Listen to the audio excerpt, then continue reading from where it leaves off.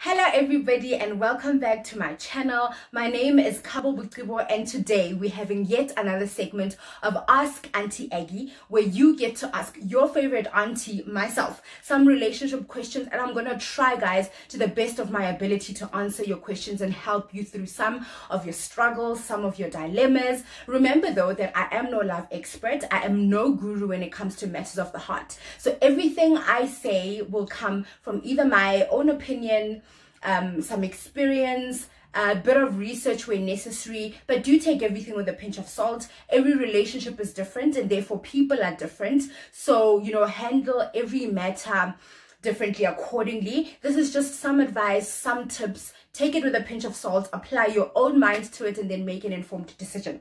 If you're joining us for the first time, if I were you, I would pause this video right now, quickly run downstairs to grab myself a bowl of popcorn, come back, sit back, and enjoy the ride. Please do subscribe before you leave. Comment on how we can make this section better. And yes, guys, I hope you will enjoy Aunty Agy's Q&A today. Cheers! Stay tuned.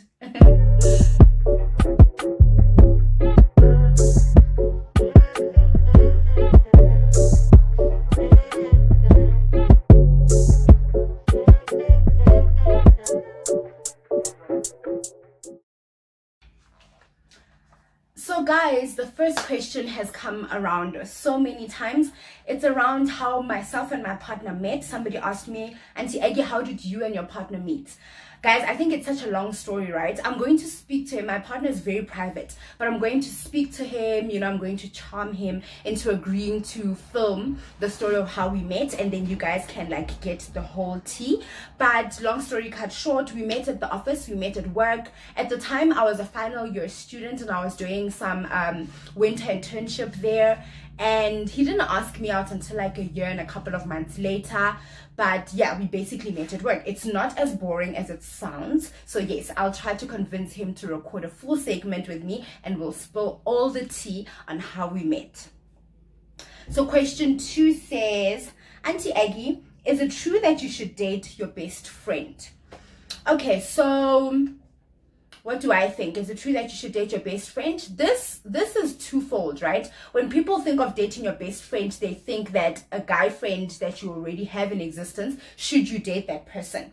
And well, I've never dated a friend. I've never dated somebody that I was friends with and then we became lovers. But I am best friends with my partner right now, and I think it's so important to cultivate friendship within a relationship where you're not just all lovey-dovey all the time, but you guys can get real about issues and you guys can joke around, can play around. My partner and I are very playful.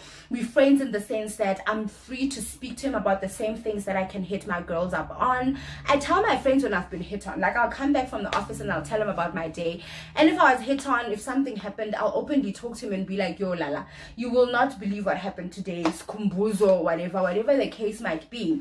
And I think it's so important because then it cultivates that that comfortable environment of speaking freely. It cultivates it helps you guys to be able to communicate better. So I definitely think yes, you need to date your best friends, but friendships develop, friendships grow over time, and therefore strive to build that within your relationship. You don't have to go and now I don't know, fall in love with a friend you already have. You can cultivate friendship within your relationship. I think it's very important. I hope that answers your question, Anonymous. Third question says, and this is quite loaded, right? It's got an opening statement, so hear me out. It says, not posting our partners on social media has become a thing. Or do I think not posting our partners on social media has become a thing? Or do I think retaba hujelwa? Or is it just a way of us trying to save ourselves from the pain of having to delete things in the event that the relationship ends? So let's first cover the issue of posting your relationship on social media. On social media. So for me personally, like I said, my partner is a very private somebody. I do post him every now and then if I feel like it. There are days where I just want to show off and brag. There are some days when I want to acknowledge and you know, just, yes, acknowledge him in public. And we've spoken about it, and he's like, you know what, my babe, do what you're comfortable with. And so I post him. I won't necessarily tag him because I know you'll be looking for his handle. I don't tag him, but I'll post him there and I'll say whatever it is that I need to say, and he's quite okay with it. But him, we've been dating now. In December we will close off 3 years of our relationship. Does he post me? He's not big on social media. Yes, he does. Every now and then he'll post a story or he'll post a picture and say what he needs to say.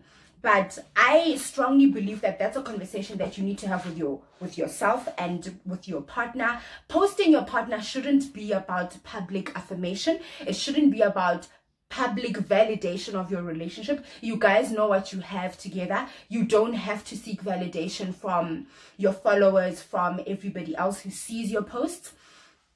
Yeah, it's a conversation that you need to have. But just because your partner is not posting you on Facebook or Twitter or Instagram or WhatsApp, then you think, or maybe or you thinking that no, maybe you're not the only person. I think we obsess over the wrong things. Your partner posting you should not put a stamp on how real your relationship is. Also just be like, this person spoke about like, you scared that if you post your partner, then vultures and savages are going to be out here wanting your mans or your girl, you know. That should really be about how strong your relationship is. That should be about the values and principles that guide your relationship, that your relationship is built upon. I think it takes two to tango. So just because you've posted your person and now hands are sliding into his DMs, you think that automatically, like, that's a question of trust between the two of you guys. But what I do advise against is pushing for people to post us because you want the public validation of the realness of the relationship. It should not be so.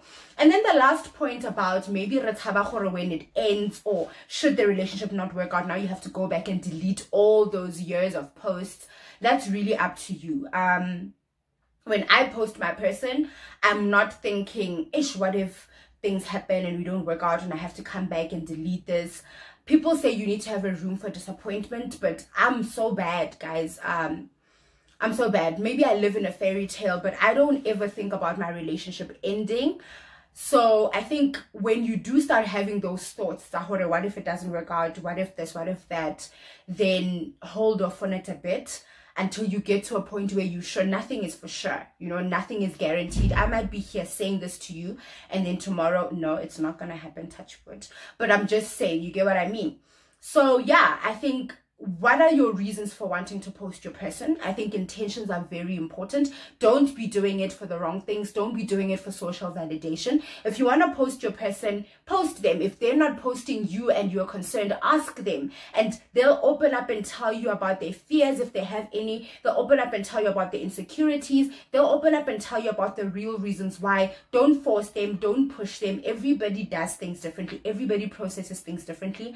I don't know. I've probably posted my person quite a number of times since we started dating, and he's only posted me a handful of times. It's not a competition. I'm not looking for public validation. I know that this man loves me, and I know that we're spending the rest of our lives together. So just weigh, you know, your reasons for wanting this so badly.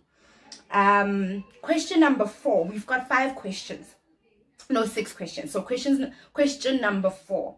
Is it wrong to know what you want in a guy? Absolutely not, my darling. So if you watched my first Ask Aunty Agy segment, I spoke about the 7 tips to finding love. I spoke about the importance of knowing what it is that you want. But guys, it's so important to know that You know, people will tell you that you're single because you're choosy, and sometimes this is the case. Sometimes you are so specific and you're looking to the T for what you think you want and what you think is good for you, that you might be passing out an opportunity to meet a really amazing individual and have a very happy and beautiful love story. There's nothing wrong with knowing what you want. I always say to people, don't settle. What you want exists. I think we need to pray about the things that we want, because we can also almost be unrealistic in the things that we want. And this is where prayer comes in, to say, God, please guide my footsteps.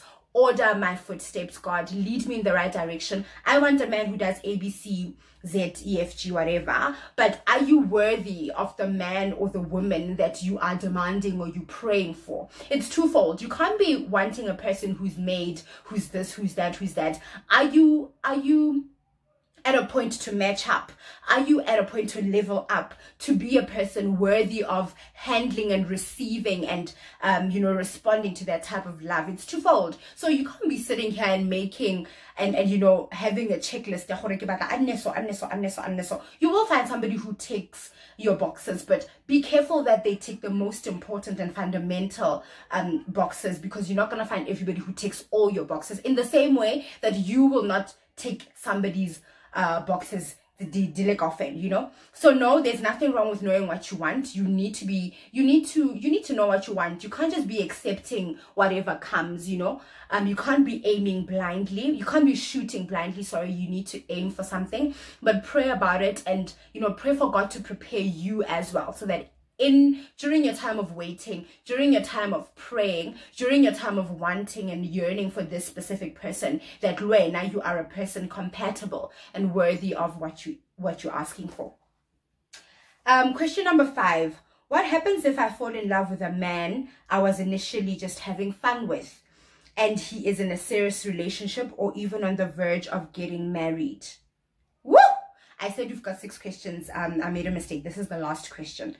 Hey guys, it loaded. Hey, it turf. Let's read it again.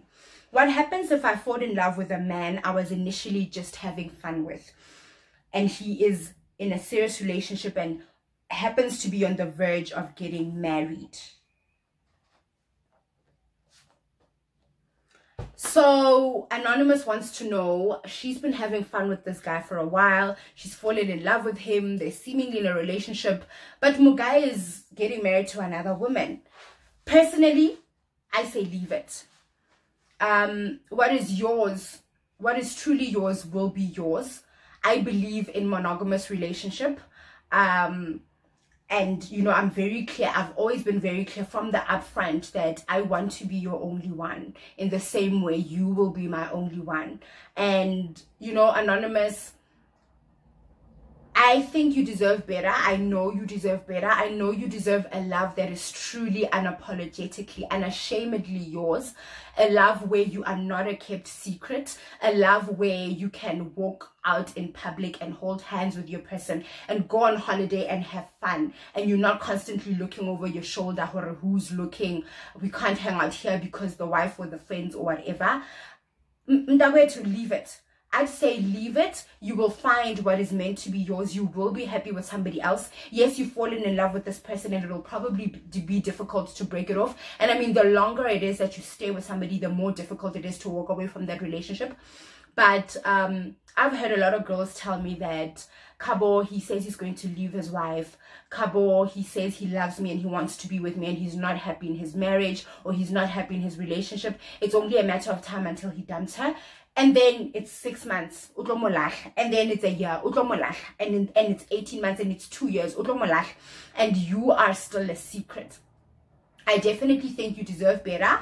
You will find a love that is yours. You will find a love that you deserve. Pray on it, but you don't want to get your love by stealing somebody else's happiness. Think about this woman. Think about how it would break her heart when or if she is to find out that you've been sneaking around le fiance yahai for all this time. I don't think it's fair. And this guy or this woman who's doing this to their partner who's in a serious relationship, you know, this is very unfair, but this is the reality of life. This is how things happen. People do this, and it's absolutely normal. But I don't want us to be, you know, those people who play a role and contribute in this. So long story short, baby girl, leave it. You will find a love that is yours. You will find a love that you deserve. You deserve to be loved. You deserve to be unapologetic, unashamed about it. Nobody deserves to be a secret unless you choose to be a secret. Unless, you know, there's some people that are just like, how? Go home, do what you need to do with your wife. Now if you want a good time. So people choose what they want for themselves. If you are the person who's saying, I don't want to be a secret, I don't want to be your weekend special, I don't want to be your festive fun, leave it. Rapella munno mo batlang, and God will find at the right time. We're done. And that's it, guys, for Ask Aunty Agy. I hope I've answered your questions. I hope I've given you something to think about. And if you have more advice for our 5 anonymous what can I call them? Our 5 anonymous love bugs who have submitted their questions, please drop them in the comment section below. We're gonna have this again, not next week, but the week after that. So do submit your questions through to myself via DM. My Instagram handle is in the description box. Alternatively, if you don't want to be anonymous, you can always drop your question in the comment section and I'll do my best to answer it to the best of my ability. Enjoy your week further, guys. Thank you for joining me. Don't forget to subscribe. If you haven't already subscribed, yay! Notification bell. And yes, Aunty Agy loves you all so much. Goodbye and see you again next week. Cheers!